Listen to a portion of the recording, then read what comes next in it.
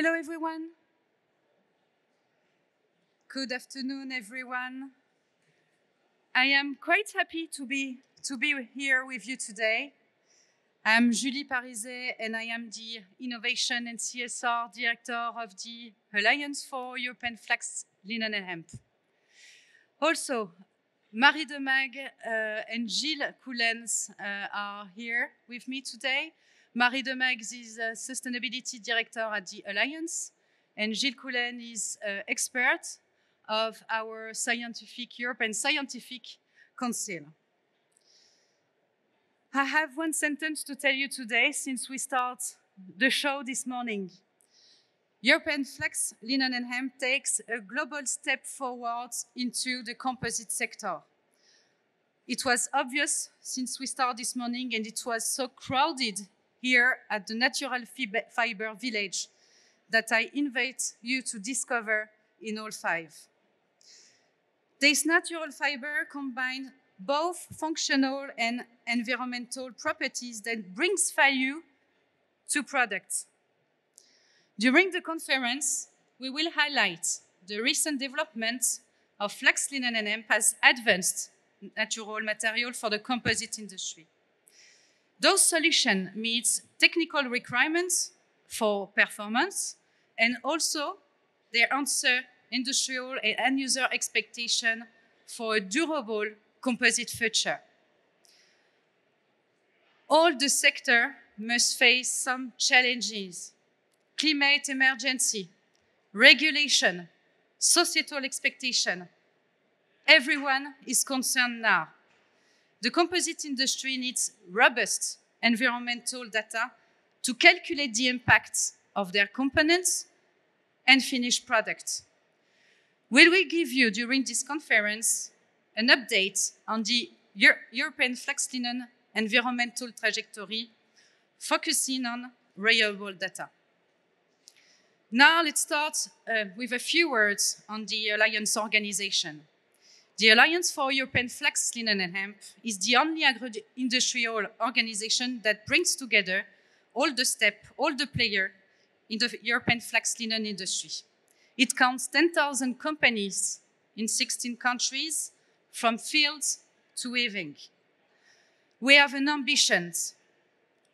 We are working towards a common goal: making flax, linen, and hemp the preferred premium fiber worldwide, and this based on scientific, verified, economic, sustainability data that creates at the end a set of decision-making tools for you industrials. Our mission are based on informing, supporting, promoting European value chain players in an international context. Western Europe is the world leader in flax fiber. 3 countries, France, Belgium, Netherlands, produce 3/4 of the world productions. It makes 240,000 tons of fiber, long and short. As for hemp fiber, Europe is the 2nd producer worldwide. Let's talk now about traceability. Traceability of supply chains has become the stone to be more durable and to demonstrate best practices. The flax linen industry can rely on a key certification, which calls European Flax. European Flax is the guarantee for premium flax fiber grown in Western Europe for all markets. This certification has experienced a strong growth over the past 4 years and is definitely now become the B2B passport for both traceability and story proving. For over more than 15 years, we've been working to prove and market the environmental and functional properties of our fiber and products. By producing references tool in open source, it gives the knowledge to all players from the value chains.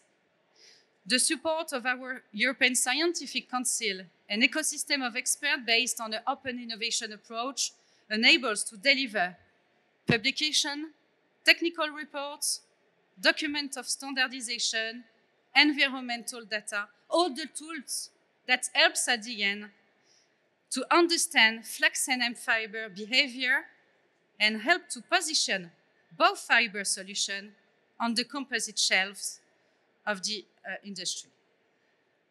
I am now happy to leave the stage to Gilles KOOLEN, expert of our European Scientific Council.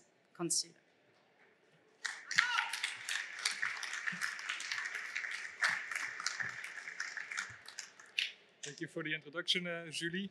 And good afternoon, everybody. My name is indeed Gilles KOOLEN from the Alliance, the Scientific Committee. And I'm very happy to show you today some, if you can hear me well, a selection of preforms and recent developments of flax and hemp fibers. So the things I show you here is only a selection. You can find many more examples in the Natural Fiber Village, which is very close by. So let's start with the flax and hemp fiber preforms. So there is a wide variety of preforms available. You have the woven fabrics of Flaxco, you have non-wovens and UD from Ecotechnila, non-crimps, and many more. And many of these preforms also have a pre-impregnated alternative or a version. So you can definitely ask the companies more about that. So another very interesting product are the grid structures. For example, these of B-Comp and Texinov-Tech. So it's a very clever solution to enhance the bending performance of composite products. So in short, so for many or for practically all glass and carbon fiber reinforcements that are on the market today, there is also a sustainable flex fiber alternative. And a question that I also hear quite often is about how to control the quality of these products. But all the companies that are shown here on the slide are really experts in selecting and blending flex fibers to also have a consistent quality over time. So a first product that I want to highlight are the rovings, which is a key product within the Alliance. And for natural fibers is a particular material, so these are discontinuous fibers in comparison with continuous carbon and glass fibers. So here it is very important to have a good overlay method and a good stabilization technology. And that differs from different manufacturers. Like, for example, the rovings of the Pestele uses the Y-Prac technology. And then by changing the amount of powder binder and the powder material and the type of powder material, they can create a flat roving, which can be impregnated afterwards, or a pre-preg roving. And then the product from Terre de Lin is also very interesting. There they want to keep the fibers straight, and then they wrap around a cotton yarn to stabilize the material.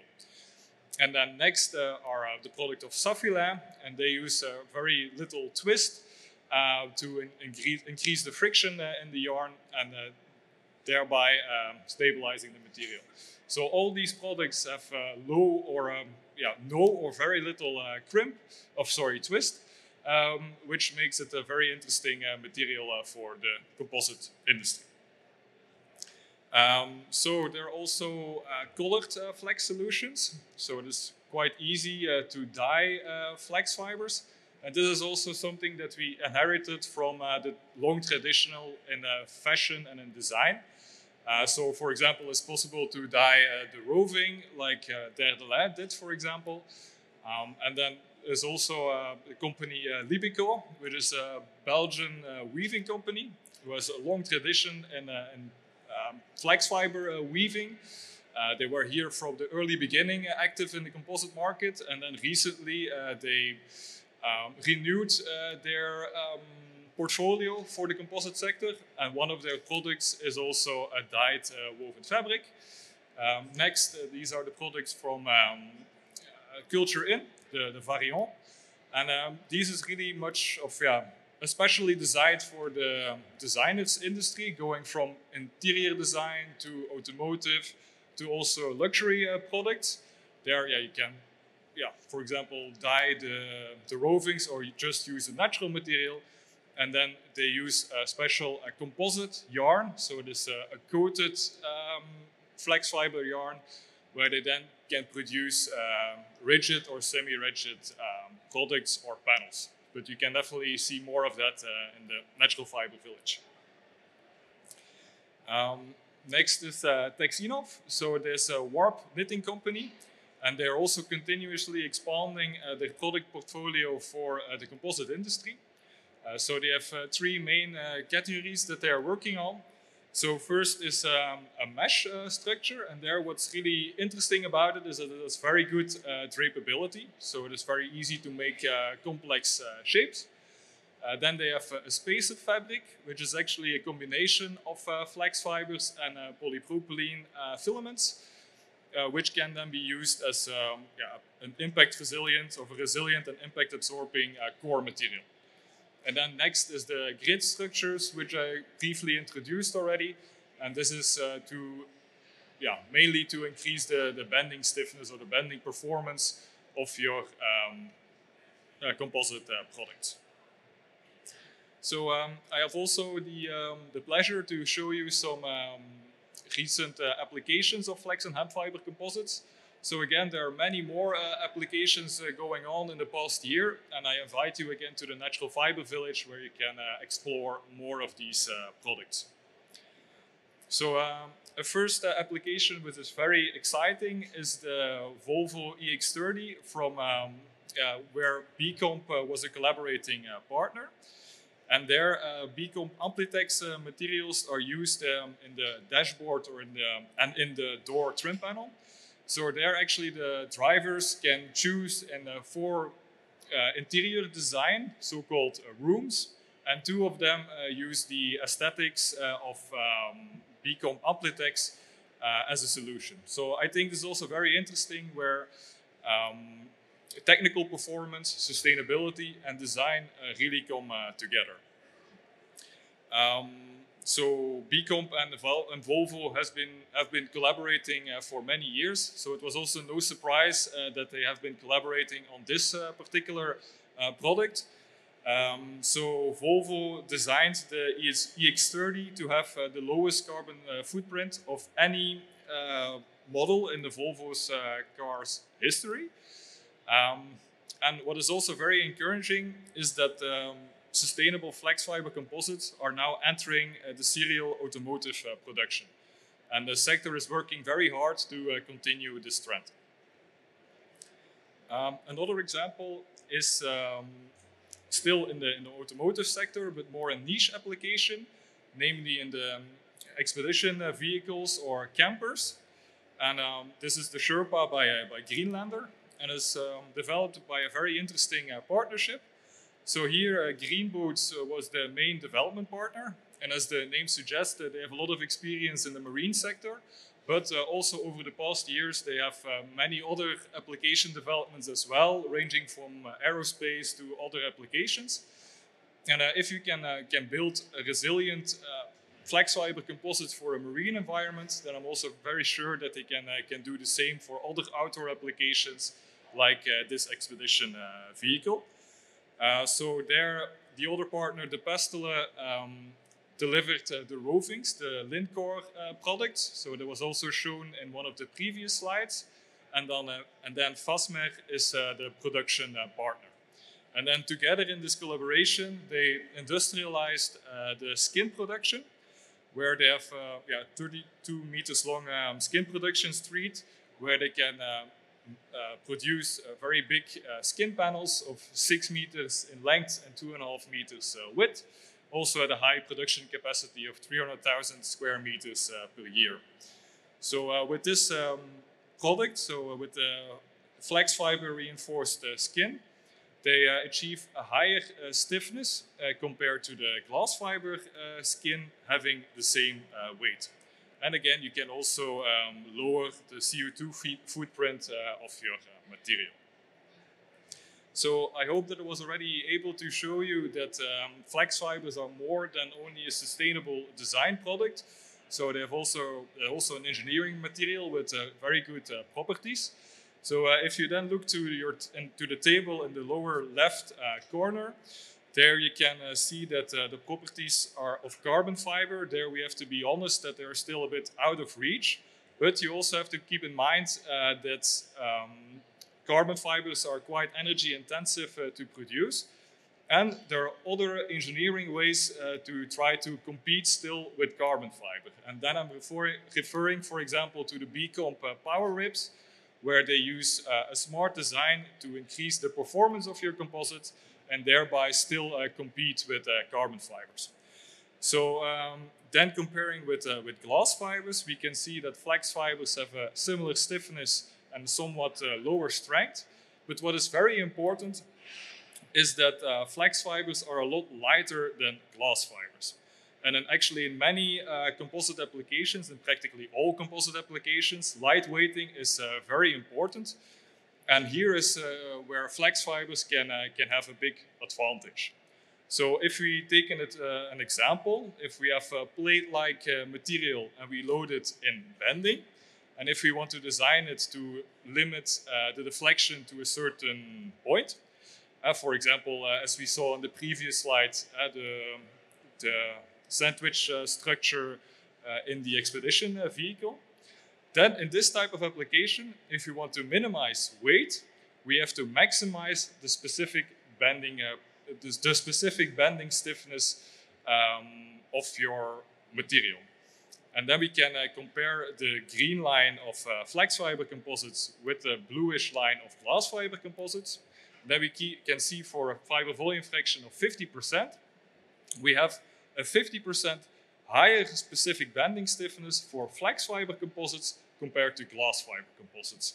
So yes, it is definitely possible to have also a technical advantage using flax fibers, and that's particularly in these type of applications. Oh, sorry, I have to speed up. So quickly in this slide, yeah, sport and leisure is a very interesting application for flax fibers. Here also a weight reduction and reduction in footprint are achieved. And then for vibration damping, so this is one of the main topics why it is so interesting to use flax and hemp fibers in sport articles. So here, flax fibers has actually the best of two worlds. So as I told, they're great materials for lightweighting as they have good stiffness, but at the same time, they have also very good damping performance. So it is actually the damping capacity is 2 to 3 times higher compared to carbon and glass fibers.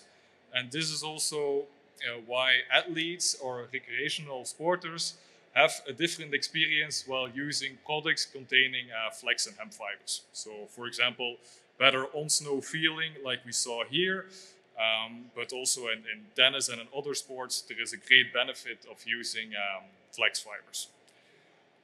This slide I'm going to skip, unfortunately, but there's also an application in sport articles. And yeah, there's also a general thing that we wanted to show in this presentation. So if you probably noticed, of course, the Olympic and Paralympic Games are a big topic in this year's JAC. And we want to show that flax fiber composites are used in many different sport articles. And in these products, you can reduce weight, you can have more athlete benefits and joy playing since you have good damping performance of your material. And of course, you can improve the sustainability of your product. And with this, I want to give the word to Marie DEMAEGDT, who is Sustainability Director within the Alliance. And we'll talk a bit more about the environmental trajectory of European flax and linen. Thank you.